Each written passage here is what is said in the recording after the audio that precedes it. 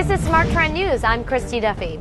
A senior official has said that an investigation into the killing of a British aid worker, Linda Norgrove, in Northern Afghanistan, found that a U.S. Navy SEAL tossed fragmentation grenade into the compound where Norgrove was being held, mistakenly thinking it was a smoking grenade. The result of the investigation being conducted by the Chief of Staff of the U.S. Special Operations Command and its equivalent in Britain is just making its way up the chain of command. The U.S. and Britain said intel suggested Norgrove's captors planned on transferring the hostages across the border into Pakistan or to kill them. The decision to mount a raid was jointly approved by the U.S. and Britain. The SEAL team, which is part of the Joint Special Operations Command, reported directly to CENTCOM Commanding General James Mattis. Meanwhile, JSOC's commander, Vice Admiral Wiliam McRaven, declined to comment.